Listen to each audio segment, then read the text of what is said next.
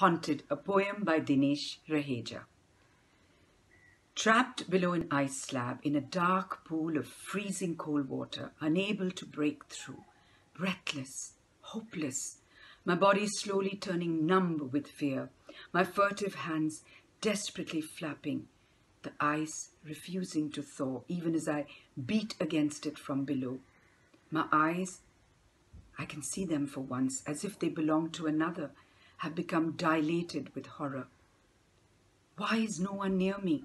My muffled cries, why can't anybody hear? Who has trapped me? How will it end, if at all? Suddenly I sit up with a start. I'm in my bed with my mobile and laptop. My pillow has borne the brunt of my strength. I have clutched it in sleep till it has gone limp. Sweating profusely, seized with fear, in the dead of the night, my heart pounding hard, I stir out of the bed to make myself a cup of hot coffee.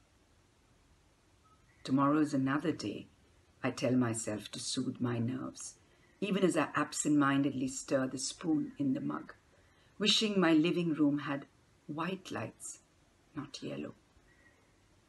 But I know another night will descend, and the dream will be here to haunt me once again.